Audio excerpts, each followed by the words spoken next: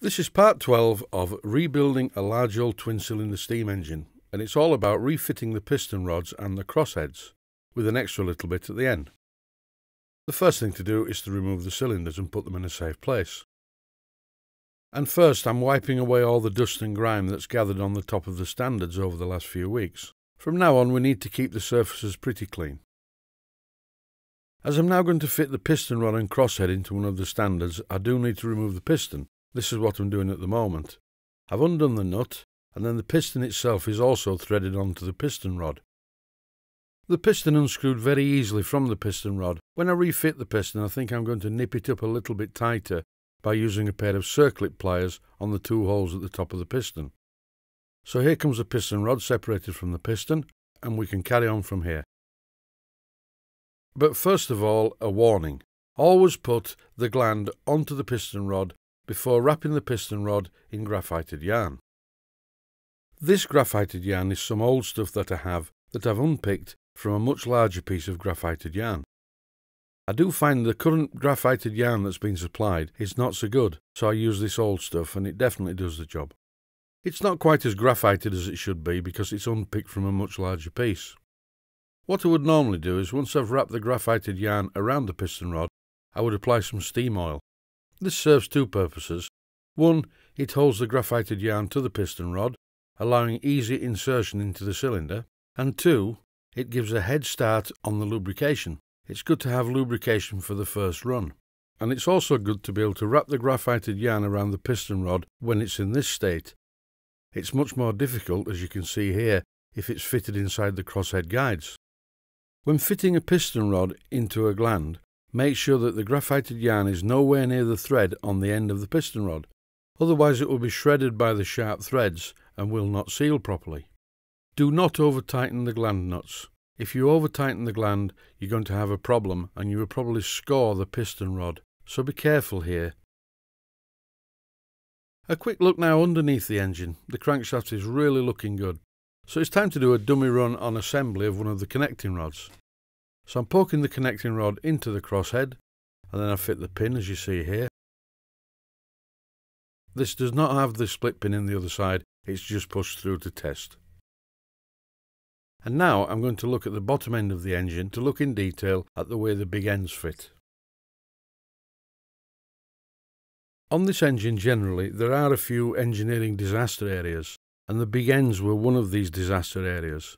The big end bearing caps were originally held on by just a couple of slotted machine screws. This is no good at all.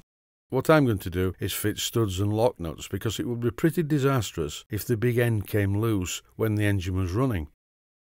Don't forget, this is quite a big engine, two 2-inch bore cylinders, and with 80 pounds per square inch behind these cylinders, that's some power, and a big end dropping off at the wrong time would cause serious damage, if not total destruction, to parts of the engine. Temporarily I'm using a couple of 2BA bolts to hold the bottom bearing in place.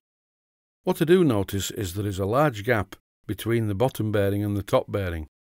That's because some fool in the past has removed far too much metal from the top bearing. So I have a couple of options open here which I will be discussing in detail in the next video.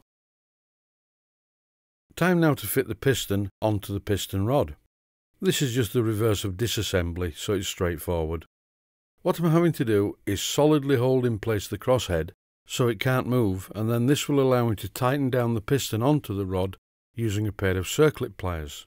Then the nut in the middle is simply a lock nut, and this ensures that the piston can never come loose. Time to see if the cylinder fits on top of the piston. First thing to do is clean out the cylinder, because that is also full of dust and grime from being on the bench, and then thoroughly lubricate the metal parts. These cylinders were originally put in a bath of cellulose thinners, so as far as grease is concerned, they are squeaky clean, not greasy at all. So now some lubrication is required to make sure that you do not prematurely wear out the piston rings. The final job with the piston rods and pistons is to do a slidability test to make sure nothing's binding as the crossheads go up and down in the crosshead guides.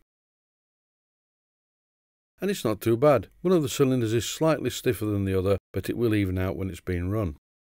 One final little job and a handy tip is to do with the slide valves. There is only one of these with this engine. This is a small brass part that screws onto the valve spindle, and it allows adjustment of the valve, and it also moves the valve up and down. So I had to make one. A very simple job.